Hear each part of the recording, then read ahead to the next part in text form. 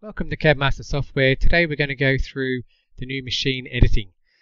This is from build 91 onwards. So 11.1 build 91.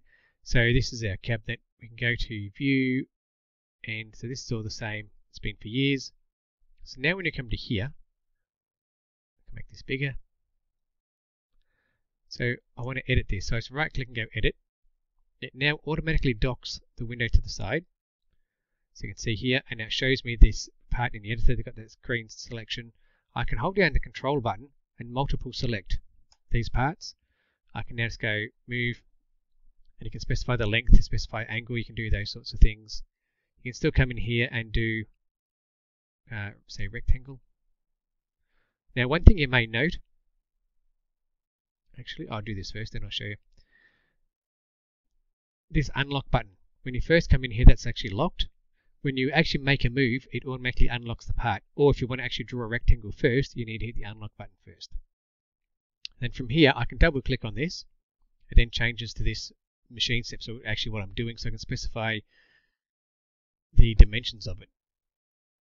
So the width, well, let's call it 200 mm wide, but it's only going to be 150 mm high.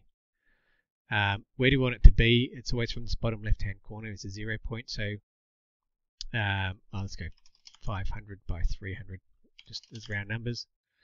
You can, manually move it around as well if you like. Say I want it to be that big, I want it to be in the middle. So you can put it anywhere you like. You can also grab an ellipse or a circle, just drag it through here. So you've got quite good editing parts. You can actually add in, draw lines, add in bores, multi-bore. So a bore is a single hole, a multi-bore inline is multiple holes. You can adjust things. You can also come into here and right click. I want to say chamfer the corner, and now pops up with this. So you can actually drag it around and you can see what it is. Or you can go over here and say I want this to be 100 mm across, and when you hit enter, it just does that. Same thing now with fillet as well. If I go fillet corner, again I can drag this around and manually do it by hand, or I can actually go in here and type in the radius, or I can type in any of these lengths that I want. So if I put a radius in and say I want a radius of 150 mm, hit enter, that now puts 150 mm radius on that corner there.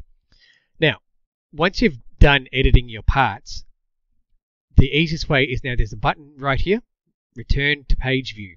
You push this, it puts everything back as it was before you came into the editor.